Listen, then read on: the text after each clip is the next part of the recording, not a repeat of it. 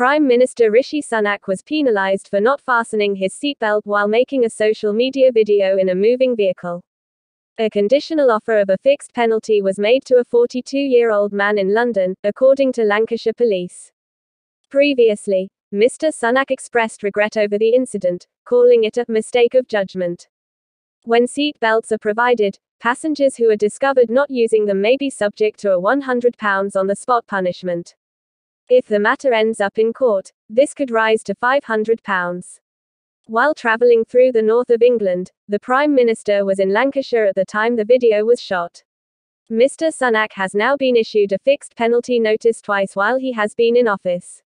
He was penalised in April of last year along with Boris Johnson and his wife Carrie for violating the COVID lockdown regulations by going to the then Prime Minister's birthday party in Downing Street in June of 2020.